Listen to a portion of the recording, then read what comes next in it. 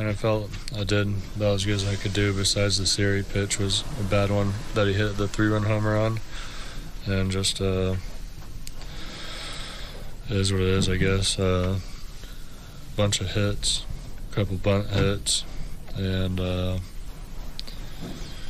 just ended up being really bad results. Can you walk me through that fifth inning? What were they particularly doing to kind of get you that second and third time through the order? I mean, just found spots to get hits with. It was a bunt hit, kind of like a flare kind of hit on an inside fastball, and just a ground ball that found a hole. And that's kind of what happened that last inning. And that's what today, a lot of today was, it felt like, but didn't strike out enough guys, and that's what happens.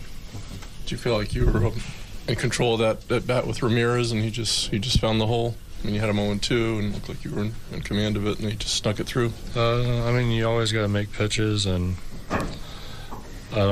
there's never really in at bat I feel like I'm completely in control anymore. The stuff's just not nasty enough for that to be the case.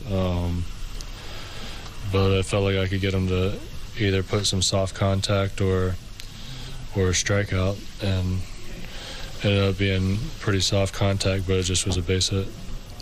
Did you have any feel? What was your feel for your pitches tonight? Was there any ones you wish you might add back a little bit? They're all decent. Curveball, didn't really throw a lot, but it didn't feel very sharp when I did throw it. So that was about it. Zach, it's been almost 2 years since you won on the road, and it looks like a statistical oddity. Some of these games you pitch very well enough to win. Do you make anything of that? Is that just one of those crazy things, or? I guess I haven't really thought of it. I don't get a lot of wins, period, so.